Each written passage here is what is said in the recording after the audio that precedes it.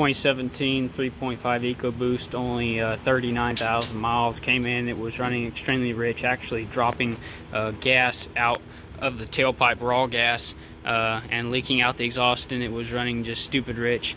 And what ended up happening, it had codes for misfires on cylinder 4, 5, and 6, but it ended up being just one high pressure fuel injector hung open. The way I troubleshot it was I hooked up my fuel pressure gauge here to the high pressure pump. Now this is a dual fuel injection system, so it's got the port injection that gets fuel first, and then it's got the high pressure fuel injection that gets fuel after it. So it's got the fuel pump in the gas tank, pumps it up to the port injection rails, that'd be the low pressure fuel. Then it goes up into it enters the high pressure pump, and then this then goes back and feeds high pressure fuel to the direct injection rail.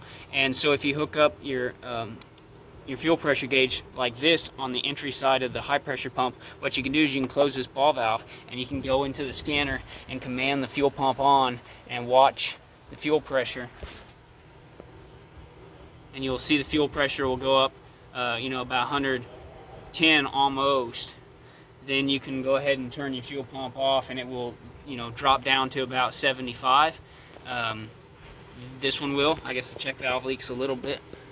But then I'm going to open up this valve and introduce fuel to the high pressure system, and it was just bad. Now this one, I then took my bore scope and looked down into the spark plug holes, and it was the rear cylinder on this one. It was just completely pissing out fuel. I mean, it would be enough to fill the whole cylinder up within probably 30 seconds if it was at bottom of the stroke. So a huge leak. Just make sure you do this test with all the injectors unplugged so you can rule out any electrical problems.